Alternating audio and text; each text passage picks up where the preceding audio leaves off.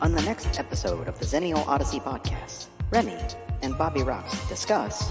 every now and then we do topics off of real-time events, and this one is no different. Bob had brought it up in the car, and we had apparently watched it at the same time, and he's just like, we need to talk about this piece of shit. I mean, just the concept of revenge porn, the terminology in itself lets you know what you're dealing with. The site was only up for like 18 months to 2 years. You know what I'm thinking now that we talked? It must have been West Coast-centric.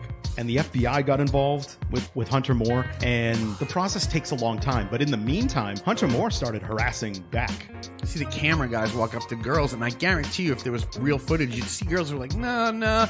He would be his own attorney, so he could cross-examine them and try to intimidate them and all that. Break them down. We're no longer doing that boomer thing where it's like, oh, what were you wearing? I was going to leak some revenge porn, but I forgot she puts hers out officially. Find the XOP on Apple Podcasts, Spotify, iHeartRadio, our Facebook page, or YouTube.